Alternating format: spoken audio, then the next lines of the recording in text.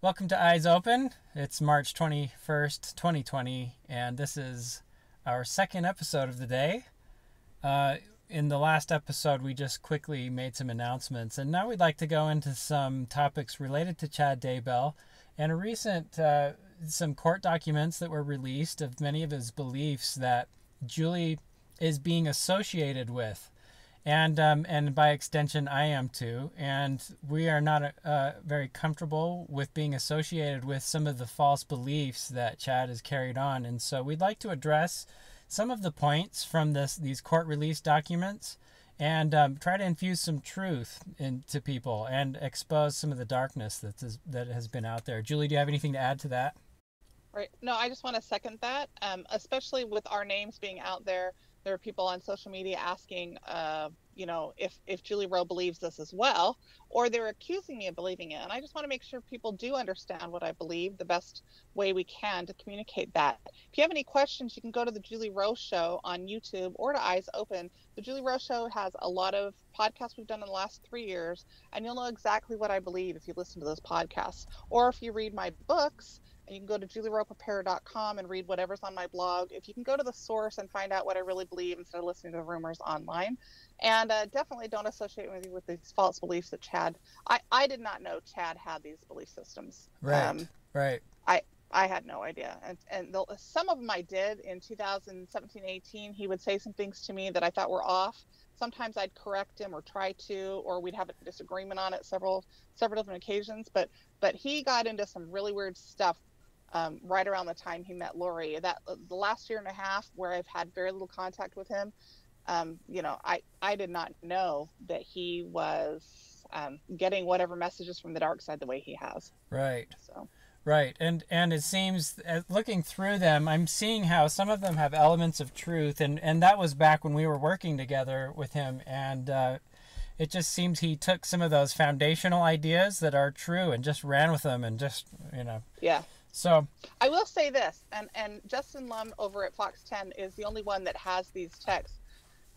There are two media outlets that have these texts between Chad and I that Chad and I had back last February regarding our fallout and me confronting him on at least how he treated me and some of his relationships including Lori, that I could see him involved in, as well as some of the belief systems that I could see him going down when we had our falling out last February in 2019. And I don't know if the media is going to release those, but I did give them some text messages, I guess as evidence to let them know even before they release this that Chad and I had a falling out before and right around the time he was involved with Lori and all this stuff that was going on. Okay. So. Julie, how do you feel if I just hit some, go to the first item here? I'll just mention it briefly and you just state your response and then I'll just go to the next one. Is that cool? Sure. All right. That's great. The first one, statistics, and there's some sub-points. Vibration. The idea was... Okay, we're going to go one point at a time, right? Because I want to address each one. Right. Okay. Statistics is the overall message, and then we're going to hone in on one. Vibration. Okay. They said it's an indication of one's spiritual strength, and if you're above 1,000, garments are no longer necessary. Okay. So vibration isn't necessarily spiritual strength. It is a reflection on the degree of light or dark energy within or without your immediate energy system. And there's a lot of reason why somebody would have any kind of dark material or energy. It's not necessarily the individual who has that dark energy. It could be something that was genetically passed down, or it could be something within your space that is clinging to your space, and it can lower your vibration. And that affects health issues and other things. So you can have lower vibration when you have a health issue, and that is not a direct reflection on your spiritual strength at all.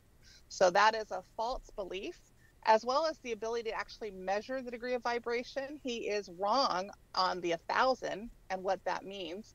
And that is a lie that you don't have to wear garments when you're at 1,000. So lots of lies built into that one. Okay. Here's a statement. Higher vibrations can help to thin the veil a little. It depends on the individual. That is not what thins the veil. Higher vibration is not what thins the veil. There are other factors that contribute to thinning the veil, so that is a lie. Okay. I'm glad to hear you say that. We have not discussed these, by the way.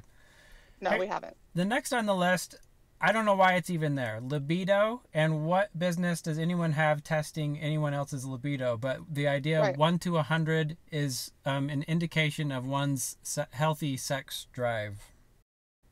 This is something that Chad tried to talk to me about. He called it creation energy. We had conversations about it, and he never called it libido to me so much. It was creation energy. And I questioned him then when he discussed it with me, and I said, basically, I don't see how it's okay that you can test anybody's and why you would have that. We have agency, we have personal space, and we have our protective shields up.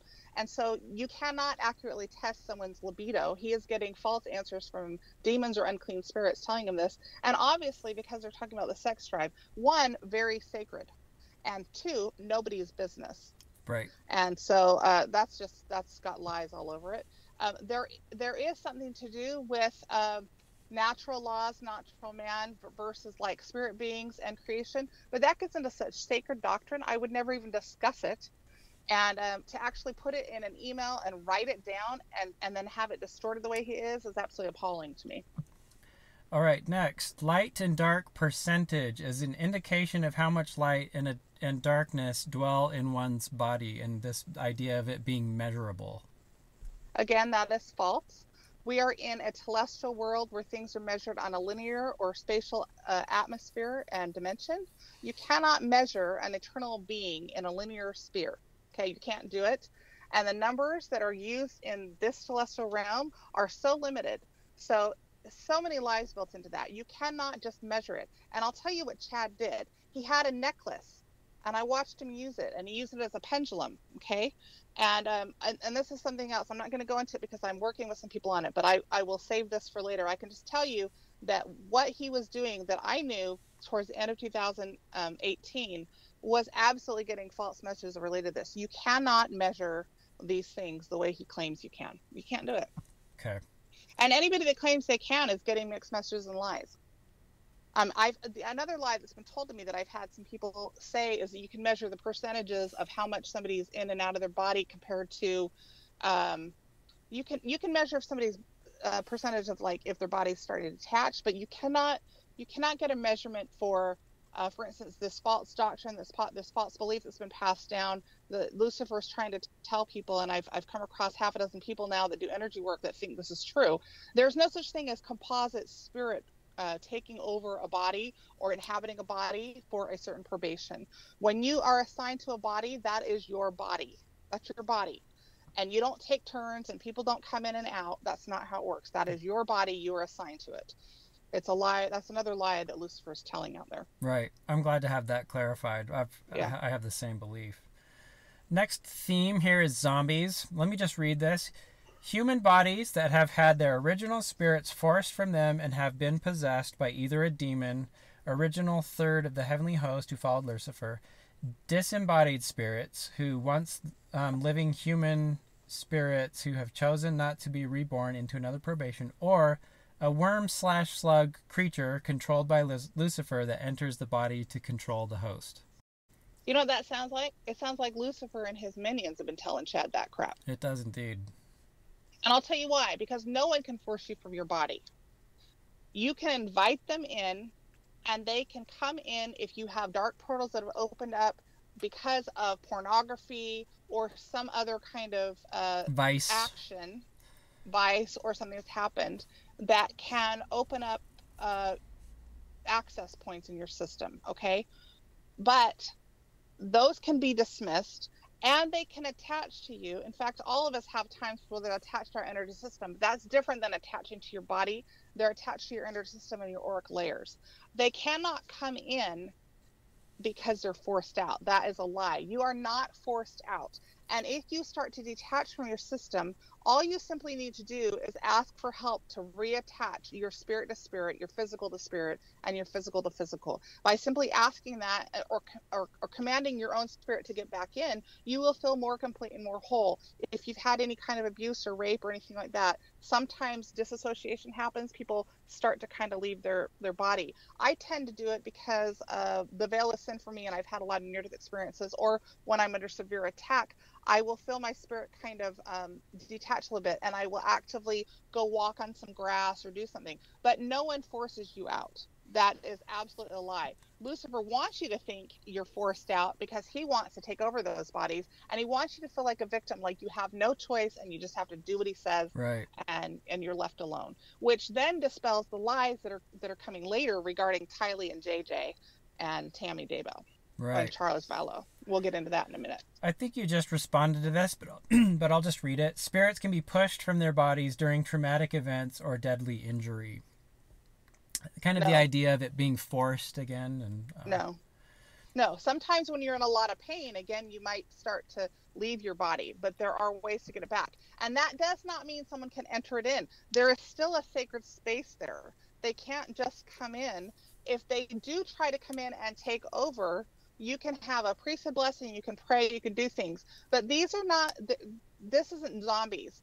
When people, I don't like the term zombie because I see going forward that they're going to be drug addicts and a lot of really rough people in the future that have plague or whatever else, and they do get possessed by unclean spirits or demons. I don't call them zombies. I call those individuals who are very sick, mm-hmm. individuals who have a drug abuse problem, who are hosting other spirits. That's totally different than being pushed out of your body. Right. I think this is the last point on this.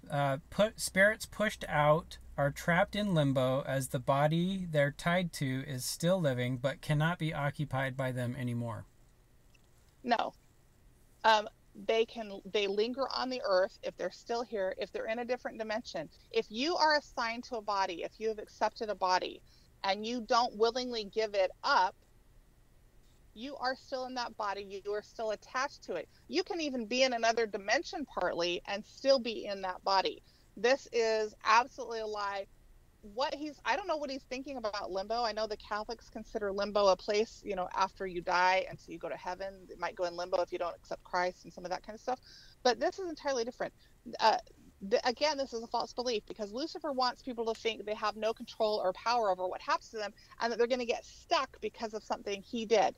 We have agency. We have choice. So at any given point, if you feel like you're in limbo because of actions of your own, that's how it happens, or you've been acted upon by the adversary and have given up or do not feel like you have control, you simply ask for light warriors and angels to come in to help assist you to get back where you need to go.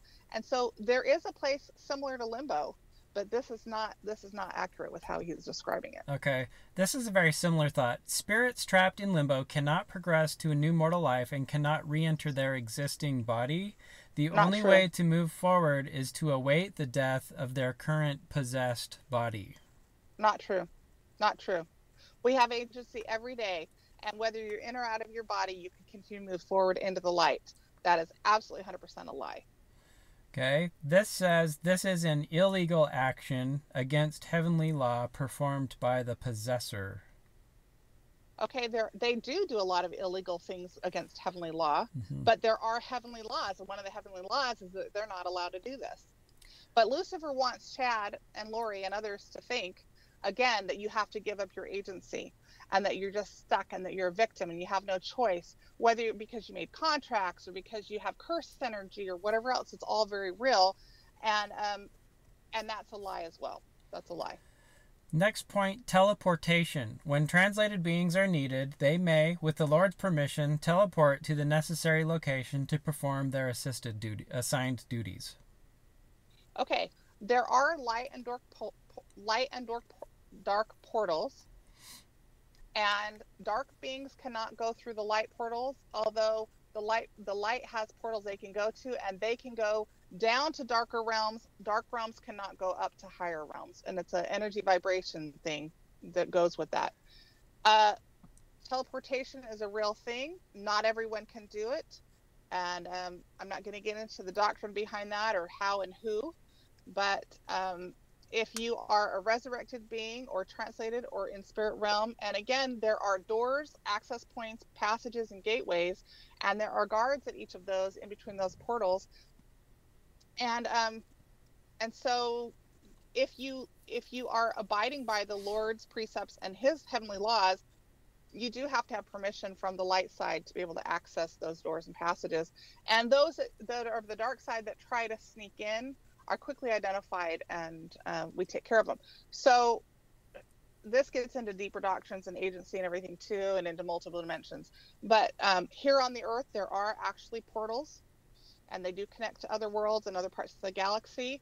And so there's some truth in that, but he's got a distorted view on it. Okay, this is along the same lines. Dark and light portals. Physical objects all around us have ties to the spiritual world and can open portals or gateways of both light and darkness through which light and dark entities may pass. That's a yes, no, because it gets into other complex things. Words are vibration, TV screens, computers, technology, different places on the earth and in fields and forests and stuff like that. There are definitely light and dark portals, and they definitely can open up light or dark portals, whether it's a mirror or a picture or something like that. But again, this gets into really deep stuff, and your average person doesn't need to be worrying about this. What they need to be worrying about is here in a telestial realm, understanding basic doctrines of Christ that are going to help with salvation. And when they start getting into all this weird stuff, then that's when the adversary comes and tries to teach them more of the mysteries that they're just not ready for in most cases. Okay. Here's a new major theme here. The Church of the Firstborn and 144,000. Several points here. The first one is, the Church of the Firstborn is a higher organization and God's church in its truest form on earth.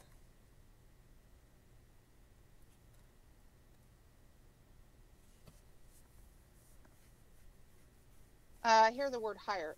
It is God's church here on the earth and into the eternities in multiple galaxies.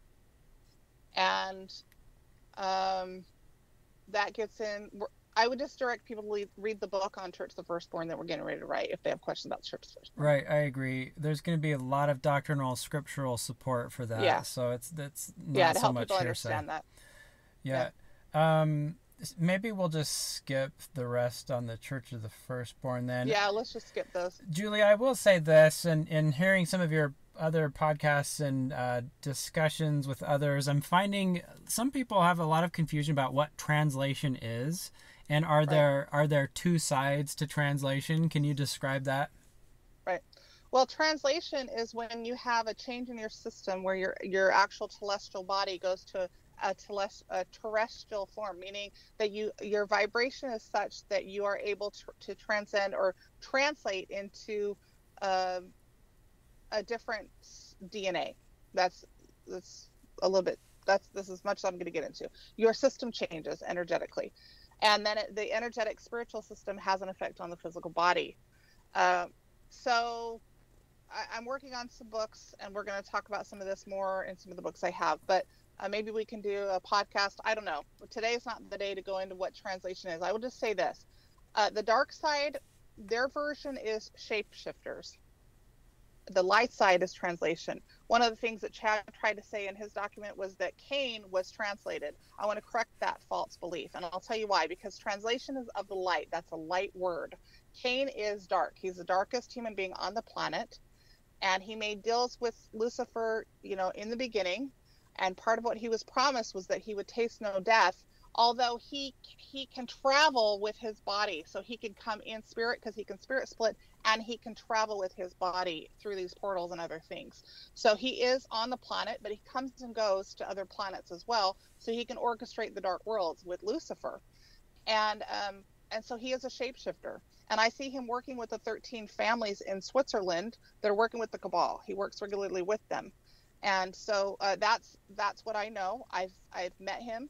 He approached me in the Salt Lake airport several years ago, and people are going to think I'm crazy for that, but I'm just stating the truth. He is on the planet, but he doesn't stay here all the time.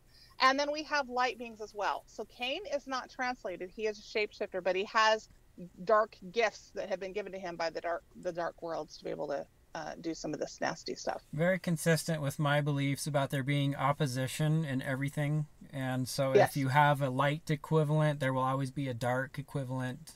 Right.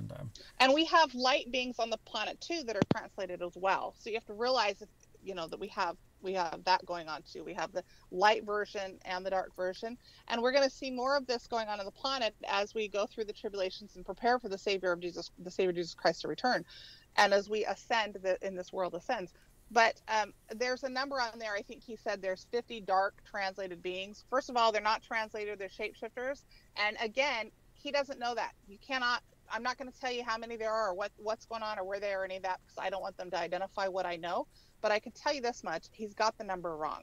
Okay, he's way off, way off on his understanding of this. The next point is on the 144,000, saying they are called to bring to pass all signs of the second coming of Christ. That is not correct. I'm not going to go into it, but that's not correct. Okay. In that group, he says in the 144,000, there are multiple groups specializing in different powers and activities, and kind of alludes that he and Lori will have a special group. Yeah, he says healing and music. Okay, first of all, Chad and Lori are not part of the 144,000 light. I'm not going to tell you what they're part of, but I will say this. There's 144,000 light and there's 144,000 dark, and Chad and Lori are not part of the 144,000 light. And so yes, the 144,000 light at some point will be, if they're not already, will be translated beings at some point between now and the end of the millennium. But when the millennium starts, when Christ comes, and we've got 1,000 years. So this is a long time period that we have with 144,000. This isn't like going to happen in the next 2 or 3 years. And yeah, that's all I'm going to go into with 144,000. I just say he's got a lot of false beliefs and he does not know his own identity. Very good. Next segment, multiple probations. The first point is you must have a minimum of 9 mortal lives to become exalted and more to become a god.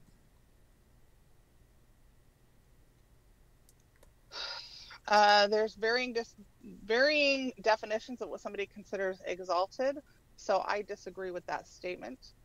If someone wants to learn more, they can ask the Lord questions about the mysteries of the kingdom related to temple worship. After 2 mortal lives, you can choose to sign a light contract or dark contract. That's not correct. I can tell you that before you come to earth, Satan tries to get you to sign a contract. And after you come to earth, he tries to get you to sign a contract. And while you're on earth, he tries to get you to sign a contract. He never stops trying to get you to sign contracts on the dark side. On the light side, we make covenants. On the dark side, they sign contracts. He did say neither was permanent. Nothing's permanent. Okay, so some truth in that. You can choose not to be reborn if you're satisfied with your progress. We can always choose what we want to do. The veil grows thinner each time you are reborn. That is incorrect. I'm a witness of that. Right. in my own life. Eric and I have known each other on a lot of lives, and he has gifts that I remember he had on another life that he doesn't have now. And I had gifts that I don't have on the life right now. Yeah, and I've had the distinct personal witness that I've actually asked for them in this life to be withheld so that I could carry out other missions. And so... Me too. So that's absolutely a lie. Yeah. Just because someone has a thin veil does not mean they've had a lot of lives. Yes, and they might have a thin veil because that was the plan for them to be able to accomplish whatever mission they have for that life. And that's the truth. Dare I say, a little bit of arrogance sneaking into that comment there. For Chad? Yes. Because he's bragging about his gifts and his abilities because he's got a thin veil. Right. Yeah. And the same sort of attitude, I don't mean to cast too much judgment or condemnation here, but on this next point, multiple sealings are possible, but males can choose one true spouse or have many.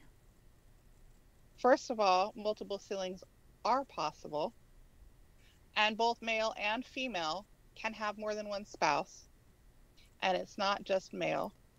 So that's his patriarchal energy coming through. Yes. All right, and maybe just a touch on sealings. There are probably many that don't really understand what this is. Sealed up unto Christ. Okay. Sealed up unto Christ. Yes. All right. And that's SEALINGS, not CEIL. It's SEA. Right. Yeah. A We're scriptural basically pattern. like a huge family with a tapestry, and it's the way to unite the family and bring them all home to Father and Christ and Mother, because we have, Heavenly Mother. Yes. Good. Okay. Uh-huh.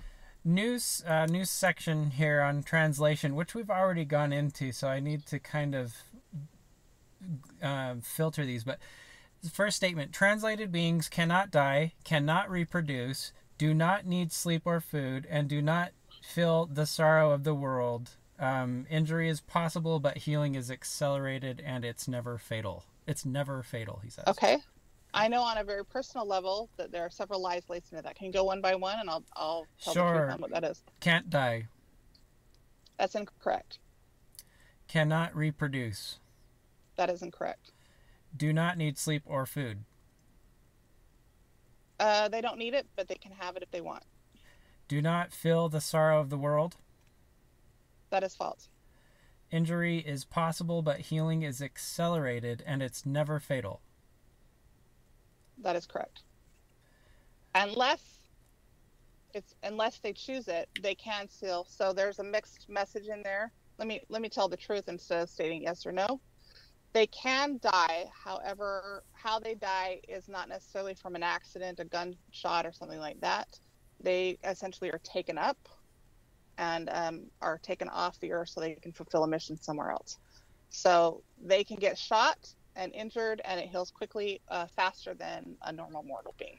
I'm going to add something almost more for myself. There's a record called the Record of Abaddon, which is apocryphal scripture, and has a very interesting tale of Lucifer being disembodied. And so I'll just leave it there. Okay, moving on.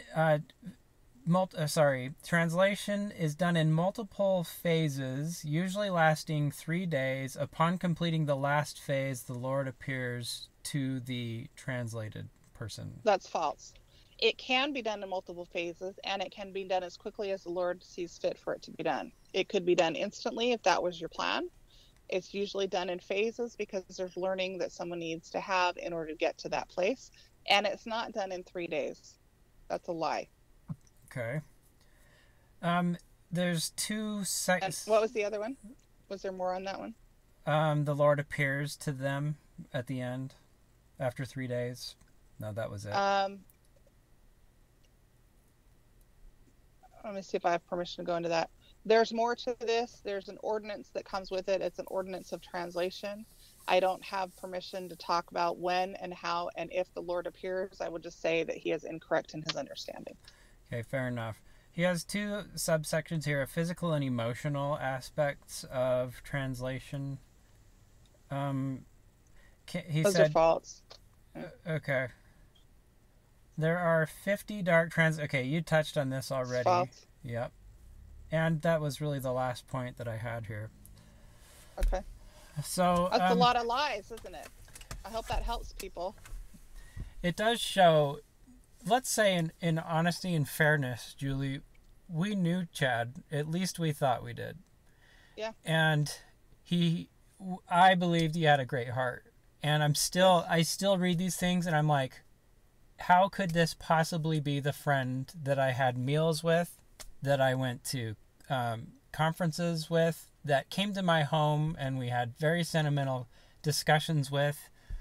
It doesn't sound like the guy we knew, does it? It's just not the guy we knew. And so, I've had to reconcile this and come to this conclusion. Look, anyone can be deceived after a while. I think it is so important for us to stay close to the Lord, keep our pride in check, and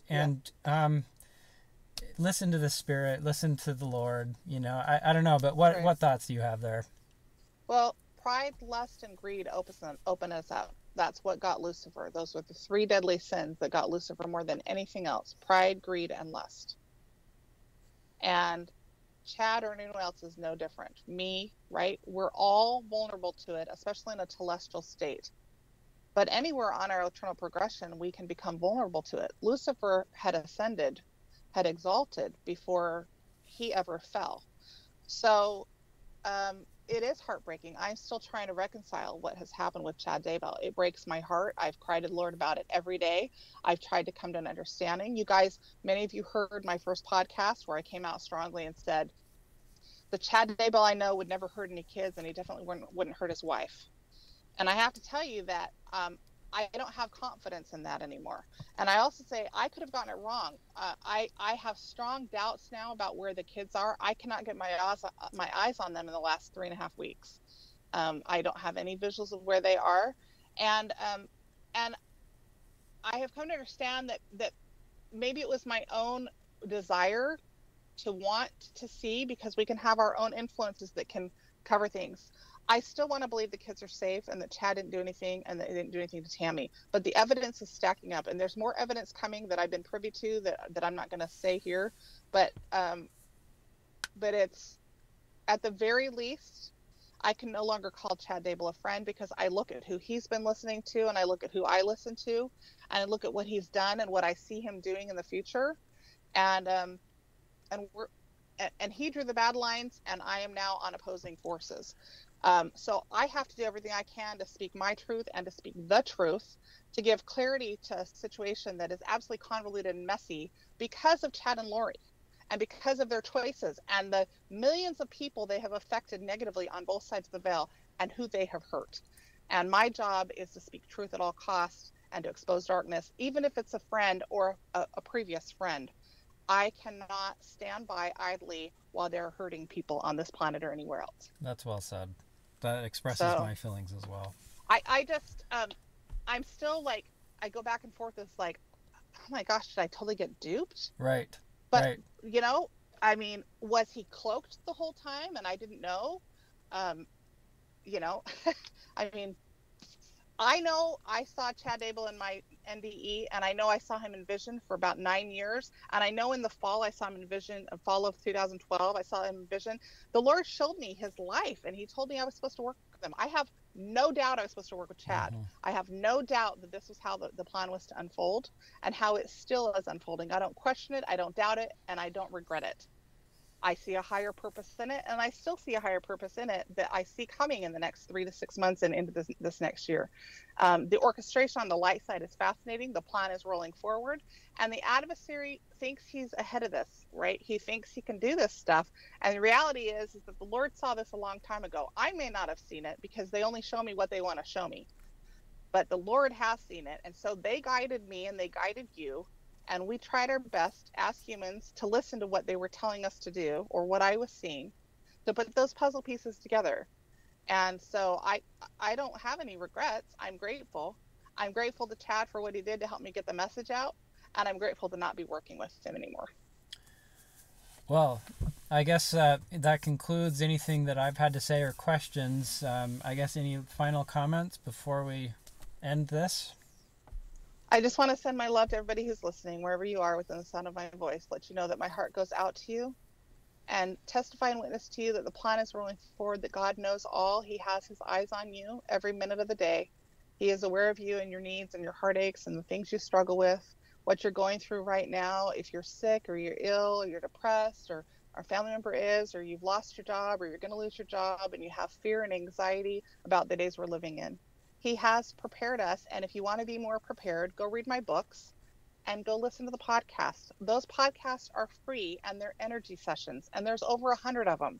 You guys, Eric and I have worked really hard to get to this place to help as many people as possible, and we just ask that you spread this message and get the word out. We have a big world with a lot of hurting people, and there's more coming, and I want as many people to be warned and to be healed and to be helped before crap really hits the fan, because in about a year, it's going to get, I mean, you guys think it's bad right now. And I'm not doing it to scare you. I'm doing it so that you can be prepared, and you can hear within the sound of my voice that this is not going away. You can't put your head back in the sand and hope you're going to be okay. And I will do everything I can from here on out into eternity to help as many people as possible to return to Father. Thank you, Julie.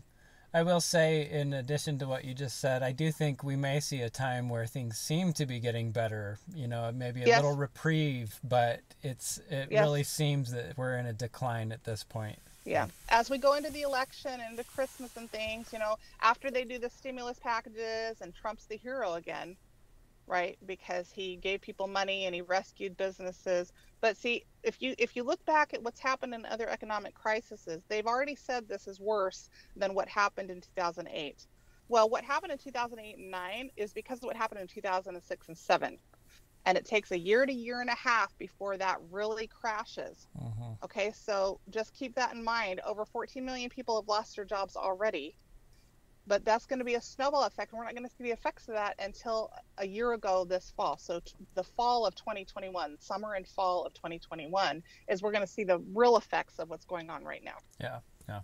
Well said. So people have wondered about the Wasatch Wake Up, and the Wasatch Wake Up is an earthquake I predicted and have been predicting for 6 years.